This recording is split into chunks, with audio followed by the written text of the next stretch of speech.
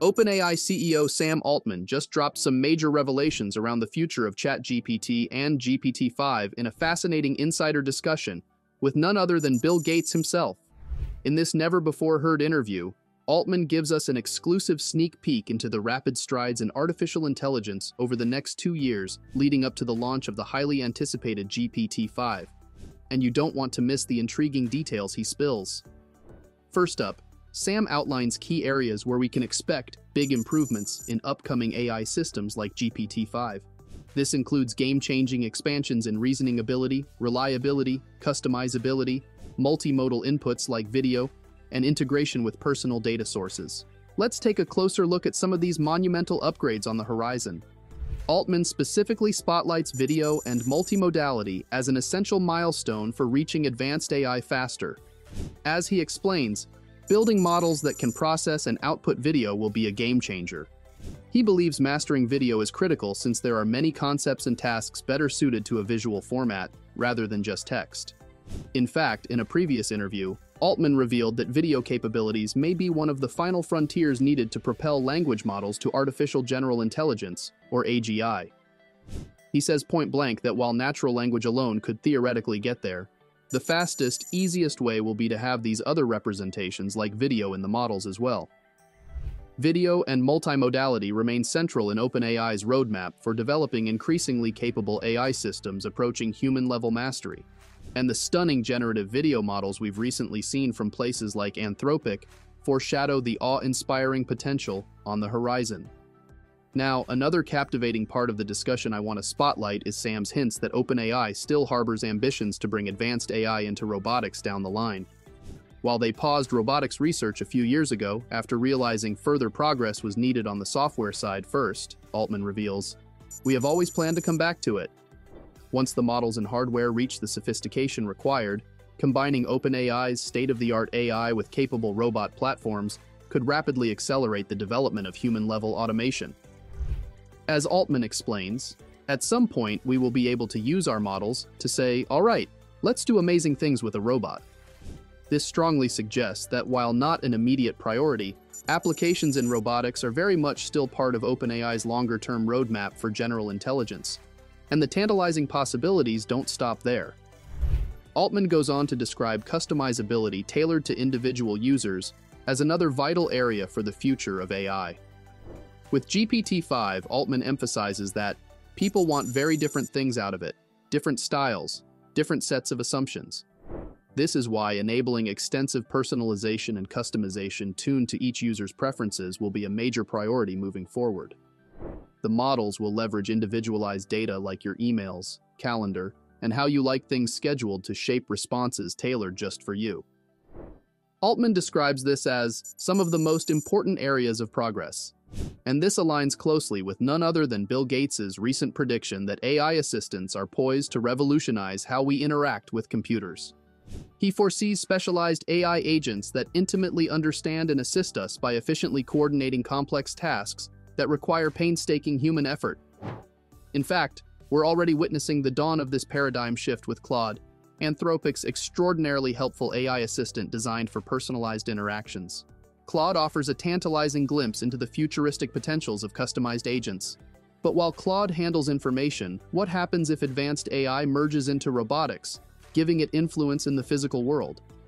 Well, in their discussion, Altman and Gates analyzed the massively disruptive implications ultra-capable AI robots could have on labor markets once achieved. As Gates notes, if technologies like dexterous robotic hands and mobility systems approach human-level competence at non-ridiculous costs, they could automate a wide swath of hands-on occupations almost overnight. Altman concedes that while scientists previously believed sophisticated AI would displace blue-collar roles first, progress oddly went the other way with white-collar jobs feeling the effects sooner. But he warns that once the hardware and algorithms align, advanced AI-driven automation could still profoundly reshape sectors dependent on physical tasks and manual labor. Make no mistake, if technologies enabling adaptable, affordable, human-level AI robots emerge in the coming years as OpenAI and others predict, the job landscape faces an impending earthquake. Millions performing structural, mechanical, customer service, and other routinized roles could see those positions whittled down or eliminated in the blink of an eye. Whether in 5 years or 15, exponential strides in AI continue ushering us toward an era of automation unlike anything seen before. The writing's clearly on the wall. It's not a question of if, but how soon before even advanced robotics falls prey to software exceeding human capability. So between Claude heralding customized AI agents for information tasks and OpenAI's designs on advanced robotics, the days could soon be numbered for any job with well-defined repetitive patterns before the unrelenting march of algorithms. Gates and Altman's discussion leaves little doubt. The AI freight train is coming full steam ahead to an occupation near you. But while software and robots may come to exceed human output, what happens if AI begins to eclipse the unique spark of human meaning itself? Well, in the interview, Gates and Altman delve into profound questions around exactly that. The deeper purpose of human existence in the face of superintelligent AI. As pioneering AI systems continue advancing at a blistering pace, Gates reveals that, for the first time, he believes superintelligent AI exceeding human performance across virtually every domain could emerge far sooner than we think, perhaps within the next 2 decades. And philosophically, this opens the door to some incredibly knotty questions around the very meaning of human existence in that type of AI-dominated landscape. As Gates explains, when ultra-capable AI can outperform even our smartest experts in specialized fields, he struggles to envision avenues for cultivating lasting fulfillment and purpose. He paints the scenario of advanced AI dismissively telling him to go play pickleball, while it perfectly orchestrates complex challenges like eradicating malaria single-handedly, making Gates feel like a slow thinker in comparison no matter his years of deep expertise in the area. This existential identity crisis of feeling redundant rings familiar in the age-old parable of humans need not apply in the face of all-encompassing automation. Yet, despite the discomfort on the surface, could relinquishing rote mundane tasks to AI in favor of more elevated pursuits unlock deeper dimensions of the human experience? As Altman counters, even as AI surpasses human capabilities, our resilient species will discover new niches. He believes evolutionary hardwiring towards adaptability means we'll never run out of purpose. Confident we will find new things to do as old occupations erode.